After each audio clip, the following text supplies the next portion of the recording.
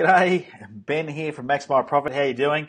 Today's Facebook Live, what I'm going to do is I'm going to talk to you about a question that I actually got this morning, and it's a common question. I've been asked this a few times and also had to deal with it myself. And the question is this: what do you do about negative comments that are left online on blogs about yourself, or maybe negative reviews that are left on the review sites, things like Yelp or Google or Facebook, etc., or TripAdvisor. There's a lot of different avenues now for people who aren't happy to be able to go and leave comments. And of course, when people are sitting behind a shield of what is, I call the computer shield or the internet shield, they can leave things that are probably more vindictive or damaging, or more out of character for that person than they would if they were face to face. And so sometimes you get some really nasty comments, and you get things that are quite damaging to your business and your business reputation. So it's really important to think about how you're going to handle that. And this problem's not going away, and in fact, being 2017 and into the future is going to get worse as the online world becomes more popular.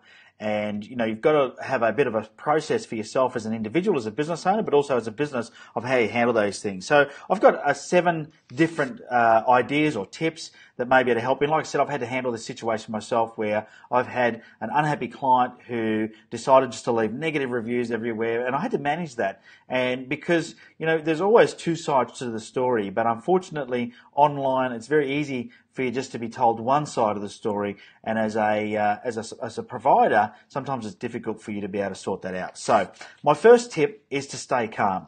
When you get something negative happening, whether it's a negative comment on a blog or a negative review, stay calm. There's no need to panic. There's no need to write an immediate response. I love this saying. I can't remember where I heard it, but the saying is, don't let a temporary emotion create a permanent outcome. And so you don't want to do something crazy. You don't want to react in a bad way. First of all, just stay calm. So look at the review or the feedback or what it is that's happened, and take a deep breath and think about, okay, why has this happened? Because I think there's a lot of lessons to be learnt. Now, the question that I got asked this morning was, what do I do about it? How do I respond? Well, I'm going to give you my second tip, and my second tip is to do nothing. Sometimes we can get really worried if we get one negative review or a negative comment on a blog or something like that. But the reality is it's just one, right? If it's just one amongst many positive ones, then you know what? Most people are smart enough to be able to overlook that and see that on the whole, as a company, you get a positive review, and that people will look at averages. I mean, you go to TripAdvisor, for example. Go and here's a good way for you to just see how this works, or the psychological effect this has on you as a consumer. Go to TripAdvisor and Google your favorite restaurant or holiday destination, a hotel, and just see how many terrible votes it's had. And I guarantee it's had some terribles, whether it's a restaurant or a shop or something like that. So if you're, and as you read through that, you'll see that it may have, 400 excellents or very goods and have 5 terribles. Well, the terribles are just going to be there. There are some people who just want to whinge about everything. And I know that when I've had a negative review before, when I look at that person's profile on Google, they've left negative reviews for everybody, 1-star reviews for everybody. They've never ever left more than a 1-star review. That tells me that that person uses that platform to complain, and that's all they use. They never ever say something nice.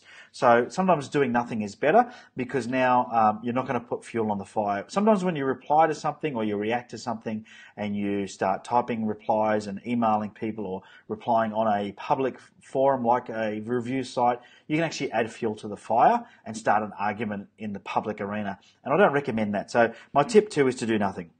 Tip 3 sort of goes with that tip, what I was talking about in tip 3, and that is generate more positive media. So encourage your current customers to leave positive reviews. So, when people are going to look at the weighted average, let's say you have a Facebook page, for example, and someone jumps on there and leaves your first review and it's a 1-star review. Well, all of a sudden you have a 1-star rating. Now, if you had 65-star ratings and that person came along and put a 1-star review on your Facebook page, your rating will still be like 4.9. Okay, so I really highly encourage you to have a system in place where you're asking your customers to leave a review when they have a positive experience. And there's several ways that you can do that and places within your sales process, but make sure you're doing that, because it really is important. People will quite often leave something negative when they've had a bad experience, but they won't freely leave a positive note if they've had a good experience. Some of you do, but a lot of people don't. So don't be afraid to ask for it. If a client says to you, that was amazing, say, would you mind putting a review on my Facebook page? Or you can do what we do, and we actually send an email out that gives you links. So after you have the experience with us, we say, click here to leave a review on our Facebook page, click here to leave a review on our Google site page as well. And we find that works really well. My fourth tip is that you can use this opportunity now to investigate what went wrong and maybe fix it. So if you do have an unhappy customer that left a negative review, use this opportunity to actually look at what went wrong and try and work out why it did go wrong and what you can do better. Because it's important that you take all the feedback you can from your customers and you try and use that as a way for you to improve your business, improve your service, and get a better result overall. So, use this experience in that way. And I know that can be tough because sometimes you've got to actually cop the feedback on the chin and go, you know what, okay, maybe we did stuff up. Now, I'm not saying you did, but maybe you did, and use it as a learning lesson. Maybe you brought on the wrong customer in the beginning. Maybe this person was someone who was difficult to deal with in the sales process, and you thought to yourself, geez, they're going to be painful to deal with afterwards, but you brought them on anyway because you just wanted the cash flow, and then later on down the track, you're paying the price for that. So use it as an opportunity to investigate the situation and see if there's something you could do better. All right, my fifth tip is to talk with them privately. Take it offline and see if you can work it out. I see a lot of people, when they get something happen negative online, is they'll jump on their keyboard and they'll respond straight away. And as I said at the beginning, don't let a temporary emotion lead to a permanent outcome.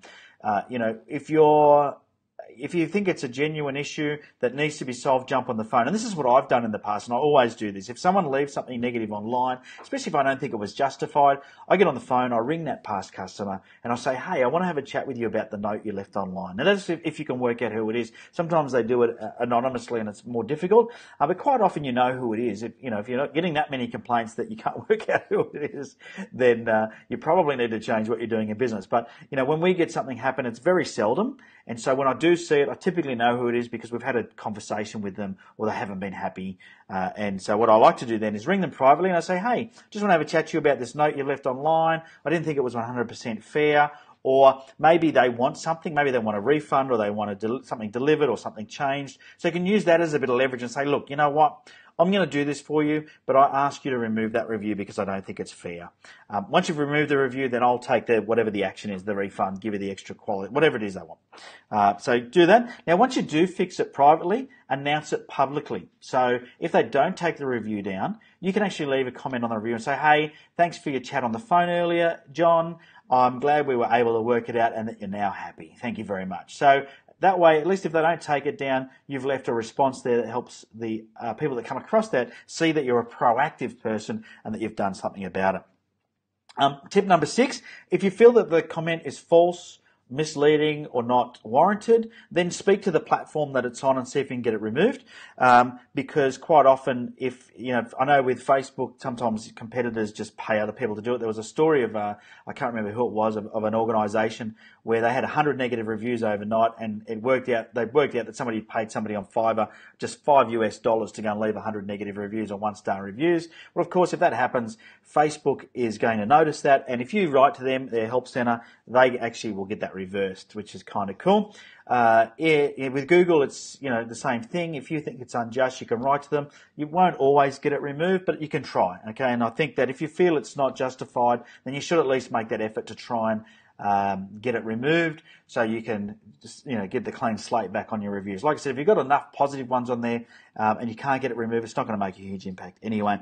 And my 7th tip is then, if it's on a particular site and it's on a blog post or a comment, go and check their rules, because quite often the rules of that particular site will stipulate that something can't be offensive or have profanity in it. And if they've been really angry, if they typed out this negative review or this vindictive comment about you, and it doesn't fit in with the rules of the particular site they've done it on, just get onto the site moderator or owner, let them know about this inappropriate comment that goes against the rules of the group and ask them to remove it. And that can work quite well as well. Now, once again, you just hope this doesn't happen. You don't want to bring the wrong clients on. You don't want to upset your clients. But every now and then, we all make a mistake, and we start a relationship with somebody that we shouldn't have, whether it's in business or in life. We see this happening all around us all the time for different reasons. So really be careful about who you recruit on as a customer. And if these issues do arise, you've got my 7 tips on how to fix it. Hopefully you've enjoyed that. Until next time, have a very profitable day. Go out there and get some positive reviews. Cheerio.